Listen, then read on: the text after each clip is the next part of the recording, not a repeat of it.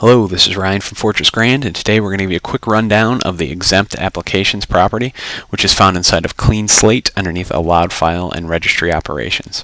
Exempt Applications is similar to writable folders and files in that anything that's listed inside of here will write directly to the Windows environment opposed to our cache, except the major difference is you're going to enter executables inside of here opposed to directories.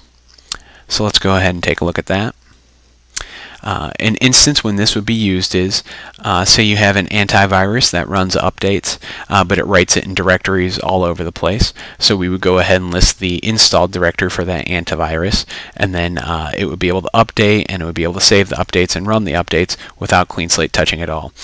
This can also be used for certain programs that will write outside of their own directory. It'll do the same thing. It'll let them write to wherever they need to. It'll let them read from wherever they need to, and we will not clean up the changes.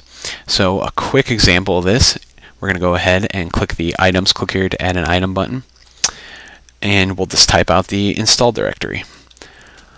For the purposes of this video, I will go ahead and list C program files,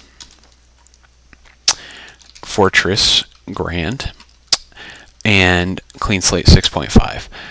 You won't have to do this. This is just a quick example since I don't have any antivirus or any other applications on this computer.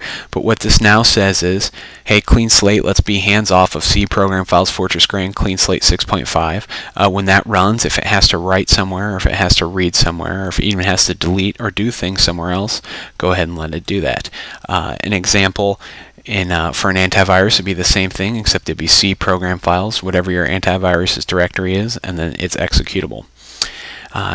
It's as simple as that, just clicking and adding whatever you need to add, and just like all other properties, going to apply and OK, and file and save, and those changes will be on the record there. Keep an eye out on the YouTube page for some more videos. Thanks and have a good day.